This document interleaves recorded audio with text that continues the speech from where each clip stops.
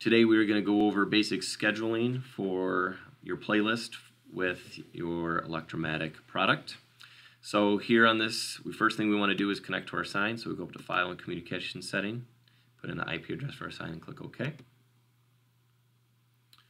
Next up we're going to do is we're going to click Read, see what messages are currently scheduled to play on the sign. As you can see, we have 2 messages currently playing on our sign.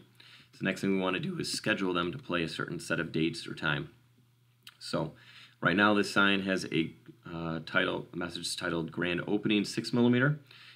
So let's schedule that to start today and end on October 11th. So I'm going to choose the beginning date of today and an end date of October 11th. And if you want it to play a certain length of time as well, we can do that. So I can check this box and say, okay, I want it to play from 6 a.m. until, let's say, 11 p.m. And then set of dates, we'll have it play every day. For the next message, we want this one to only play on the weekends. So we're going to leave this one blank and this one blank as well. I'm simply just going to uncheck the boxes and leave the box checked for Friday, Saturday, Sunday. Once you have chosen the dates that you want to, you can simply hit send to your sign, and those scheduled changes will take effect.